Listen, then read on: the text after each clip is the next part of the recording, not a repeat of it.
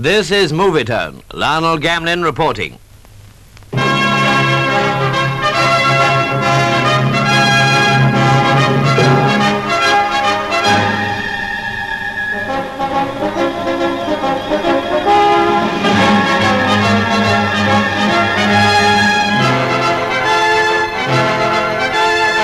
No, it wasn't a very nice day for the Grand National this year.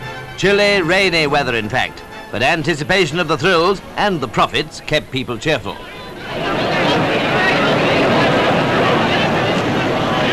One entertaining variation was that Mrs. Topham had her own commentators to describe the great steeplechase.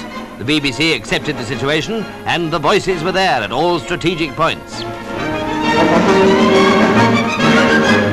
There were 47 runners, not a record field, but a big one all the same. Freebooter, a previous winner, was favourite, and Teal was next in demand. The jockeys, professional and amateur, were calm and confident. Every one of them had a chance, for as we know, anything can happen in the Grand National, and luck must always play a part, whatever the qualities of rider or mount.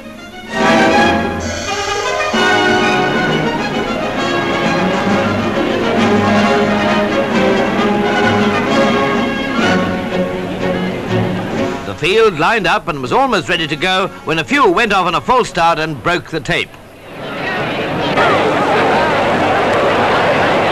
This naturally led to some delay, but after a few minutes they got away very well. About 4.5 miles to go and 30 jumps to jump. The very first fence took a heavy toll. Yes, it happened last year and it was almost the same this time. St. Cassidy the second, Golden Surprise, Early Mist, Howell's Venture, Irish Lizard, Court Painter, Dominic's Bar fell or parted from their jockeys, a number of whom were injured. Teal and Freebooter were leading the field at the third jump, where Whispering Steel into Alia and Caesar's wife were among the casualties.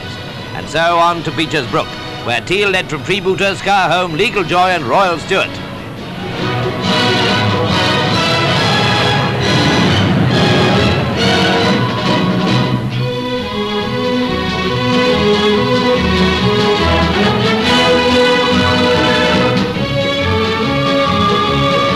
Scourers fell heavily here, and sad to relate, he had to be destroyed.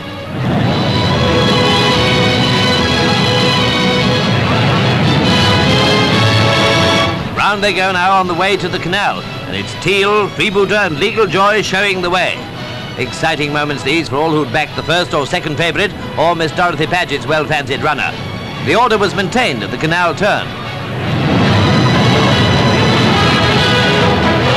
Here again the field was thinned out, and Possible belied his name.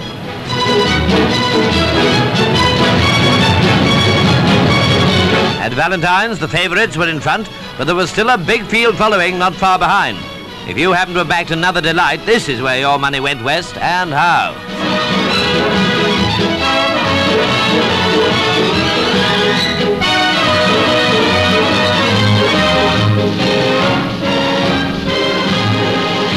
With 19 more fences to be taken and less than half the distance covered, Teal and Freebooter were still going strong.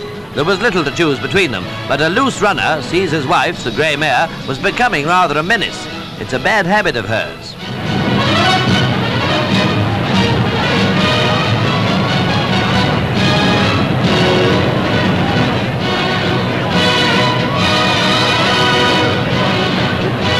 And that's how it went the first time round. Teal leading from Freebooter and Legal Joy all the way. And I think you'll agree that Movietone shows you the Grand National as no eyewitness could see it. Off they go into the country now, with all except 2 of the jumps to be taken a second time. Teal and Freebooter clear the 17th in front of the field, but 2 more come to grief, Roymond and Menzies. Teal and Freebooter continue to go like clockwork for jump after jump. They lead over the 21st, and here, ironically, it's Border Luck who suffers misfortune. Beecher's again. Arthur Thompson in the dark shirt makes a neat recovery from a mistake by Teal. Traveller's pride, alas, is humbled here.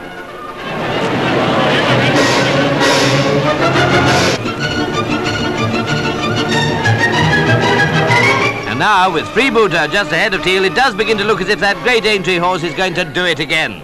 But there's not much in it as they reach the canal turn. Teal in front here. And then the favourite falls. Yes, Freebooter's gone, and now surely it's Teal's race all right. But closing on him quickly, Legal Joy, who's never been far away, makes a strong challenge.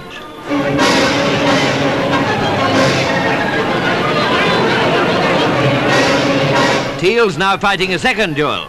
Royal Tan and What No Son are there too, only a little way behind the leaders. Then Legal Joy heads Teal. This is certainly a Grand National with a thrill every yard of the way. But whose Grand National is it going to be?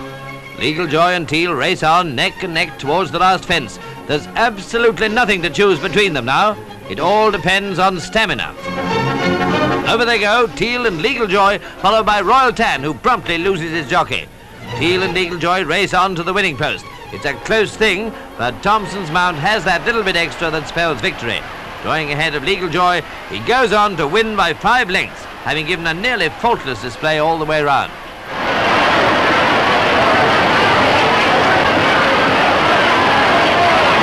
Thompson, by the way, who won on Sheila's Cottage in 1948, is the first jockey to win 2 nationals for many a year. And the first to congratulate him were the riders of Legal Joy and What No Son, who finished 3rd.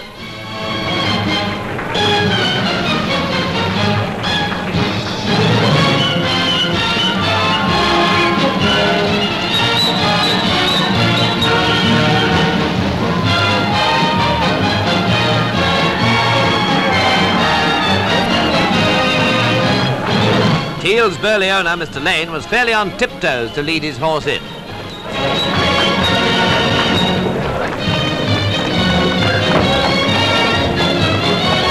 What a thrill for him. What a thrill for his family and his friends. As for Teal, well, I dare say he's had enough.